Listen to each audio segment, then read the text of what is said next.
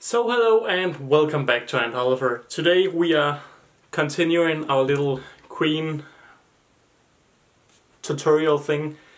We started off with a test tube setup tutorial, then a queen catching tutorial, and now it's time to how you take care of your queens.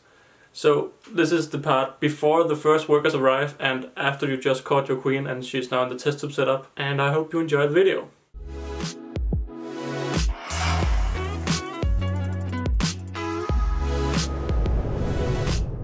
So when you have captured your queen, it's time to identify her. And I can't stress this enough.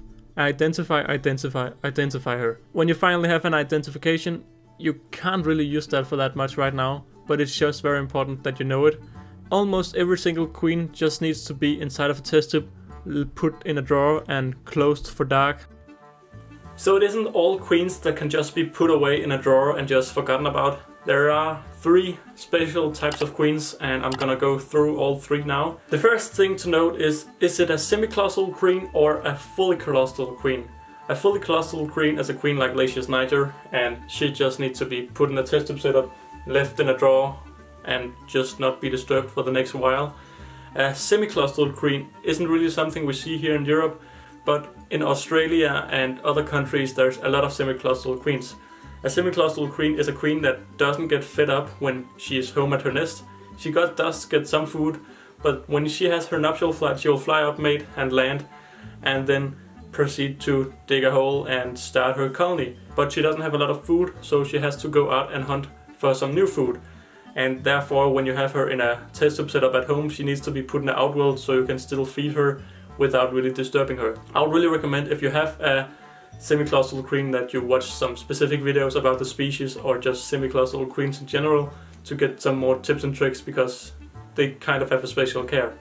The next weird species you can get is called a Pacific queen, Pacific queen, I'm not quite sure how you pronounce it, but that is basically when a queen has her nuptial flight, she'll land and then overtake an already existing colony. So she may walk around for a few weeks, even months, trying to find a specific colony.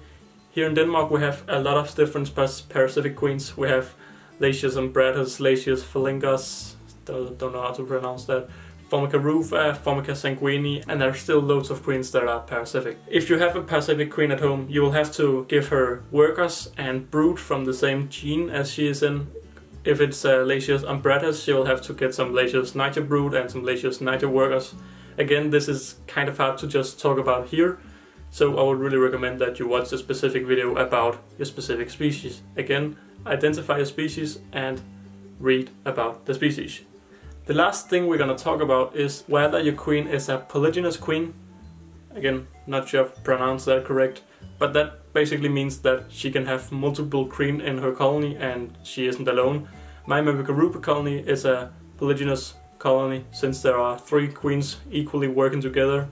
For us humans it looks like they're working together, but actually they do have kind of their own little ranking. There's a queen that's the number 1 queen, and when you have them in your test tube setups you may see the queens fighting a little bit, and they can actually end up killing each other. So again, if you have a multiple queen colony, I would really recommend that you read about the species, because they can't really live in queen setups like other colonies, because they may be aggressive to each other to find out which queen is the number 1 queen. But let's come over to my queen again. This is a Lacius niger queen, and she's very basic. The only thing she really needs is to be in a tested setup and then just don't be disturbed. Every time you disturb her, that's just a minus in the time before she gets her first workers, because every time you disturb her, she gets stressed and she may eat the eggs and she may stop laying eggs. All anchovies would recommend this. Just don't watch your queen in her fountain stages. What you see in the background is a video of her, and as you can see, she isn't moving a bit. You almost can't even see it's a video. And if you just let her be for a week and then maybe check on her again, and then or a week or maybe 2 weeks and then check on her, you may see a queen with eggs, like my Lacius niger queen. This is the same queen and she is as happy as last time, moving all over the place. And again, every time you look at them, there's a chance they now will eat the eggs or step on the eggs or stop cleaning the eggs. And I can't stress enough, don't look at the queen until she gets her first nanetics workers. and that is just the first generation of workers. These will be a lot smaller than their true size of a worker, but when I come as that far in my little queen setup here, I will make another video about then what to do. So yeah, that's been it for this video. Don't forget to like and subscribe, and I'll see you in another video. Bye!